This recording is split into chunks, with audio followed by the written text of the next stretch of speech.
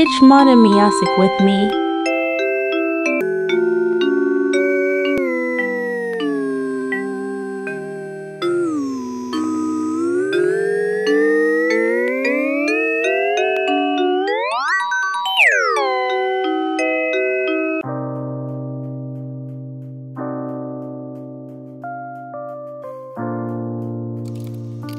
Let's open it up.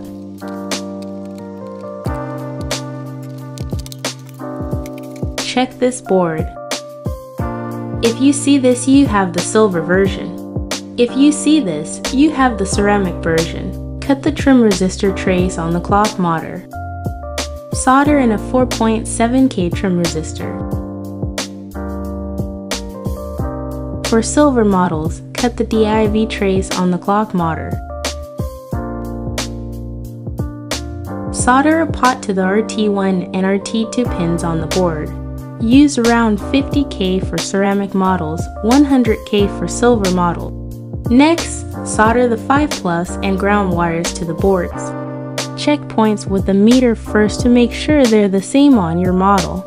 For silver models, jumper the div pin to 5+. Next, solder a switch to the out pin on the cloth modder. The other side of the switch will go to the keyboard. For silver models, attach the switch to this pin. For ceramic models, attach the switch to the front pin. Now put it back together and jam.